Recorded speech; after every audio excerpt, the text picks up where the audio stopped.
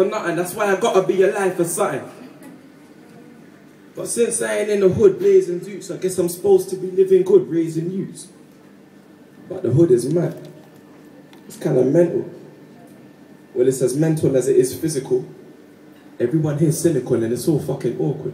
My family's stuck in my hood and you're stuck in your hood.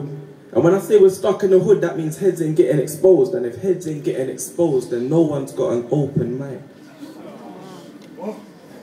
See, I'm dealing with words of a spoken kind, but others before me wrote them fine. And for madam to know would require reading, and we know niggas ain't so inclined. So we're stuck in the hood. But you know what a hood does? It absorbs the rain and it blocks out the sun. Stores the pain and it knocks out the fun. And just as sure as the good Lord has risen, the hood obscures your vision. The word ghetto started with the Jewish community, brother, but they never went brutishly shooting each other. Therefore, hood is not the same as ghetto. As with the synagogue populace, we are not synonymous. What makes our sin ominous is the fact that it's symbolic of the frolic of ignorance is prominence. Ignorance isn't bliss, it's an instrument for dominance. But we'll come back to that. So what's a hood? Slum after slum, back to back, where mum stacked for jack and sons pack the strap to run bags of crack. And words fly around trying to describe our condition, but at the end of the day, it comes back to black.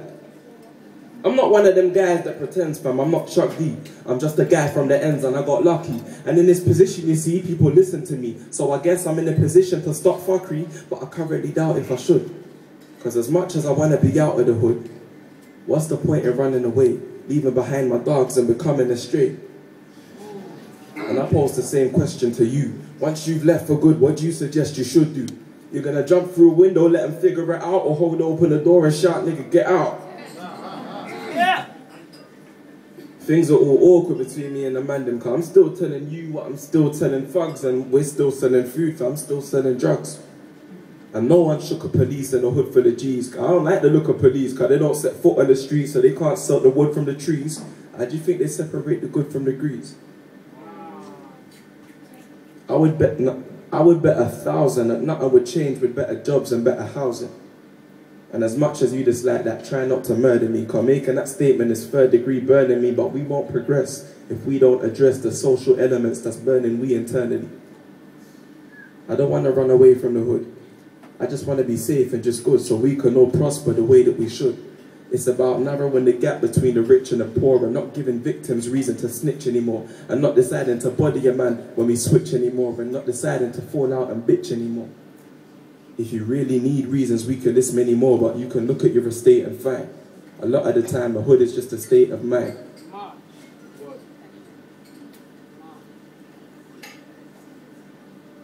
My nigga said the places I've gone in relation to the estate that I'm from mean I'm allowed to do dirt to make it along.